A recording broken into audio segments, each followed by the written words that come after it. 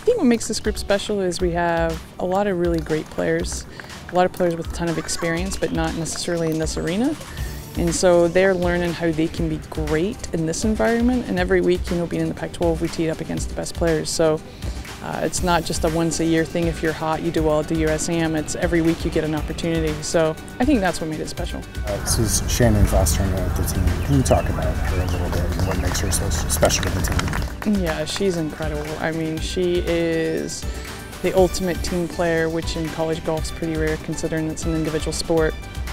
And she just brings heart every time she comes to tee it up. Even when she's struggling, she fights so hard, and she's really driven by the team and putting up a number just for her squad and nothing about herself. We're all very proud of being part of the Pac-12, and we take a lot of pride. I know that when we lost to Arizona today, we were saying to Laura and Derek, of course we were disappointed to lose, but we were really rooting them on and hoping that we can bring another title back to the Pac-12. It feels really good when we go to our end of the year meeting in November and one of us is the national champion.